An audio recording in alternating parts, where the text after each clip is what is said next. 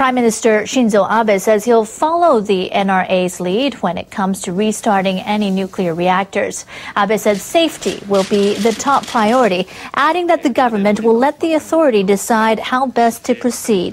He said that if the NRA concludes that a reactor meets the new criteria, the government will honor the decision and approve a restart. Abe also said that the government will do everything it can to gain the understanding and cooperation of host municipalities and other concerned parties.